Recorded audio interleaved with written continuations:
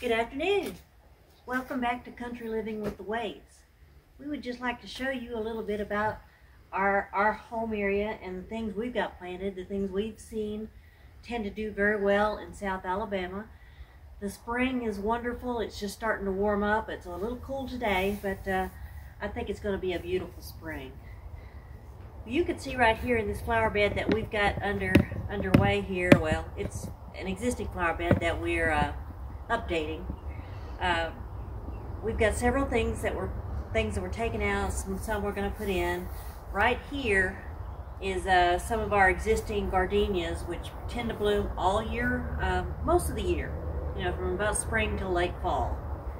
And but in this particular area of our flower bed, it just doesn't get enough full sunlight, so they tend to want to grow out toward the pool and block the view from the porch here.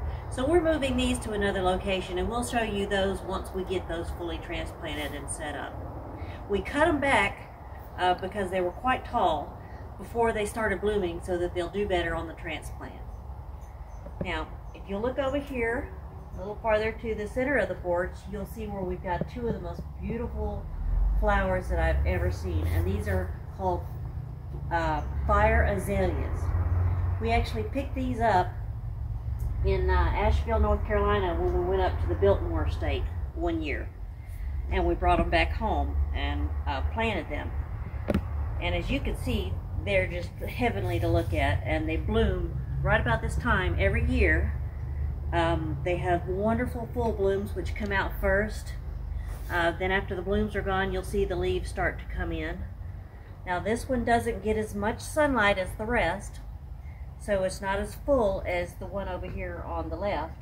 As you can see, it gets a lot more sunlight, so it's really full, really beautiful. And these actually smell like honeysuckle. It's just a wonderful, sweet smell. They actually even look a little bit like honeysuckle blossoms. Just wonderful, heavenly. I can highly recommend these. They do really well here in South Alabama. These are real hardy. We planted them, you know how you normally plant most plants. You don't want to bury it too deep because then, you know, it'll tend to get soggy and waterlogged. So we've got these in here. Once we've got them established, they're pretty much self-sustaining, and we just love them. I would love to get some more.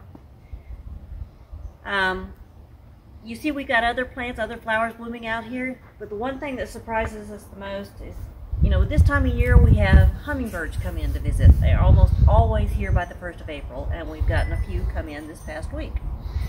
Is that they, for some reason, are not attracted to these blooms. You would think so, being as they smell so sweet. These are the blooms of the azalea that's a little bit fuller. It gets a little more sunlight. As you can see, how wonderfully full and just fragrantly beautiful, if there is such an expression. Looks just like honeysuckle, smells just like honeysuckle. It's so great.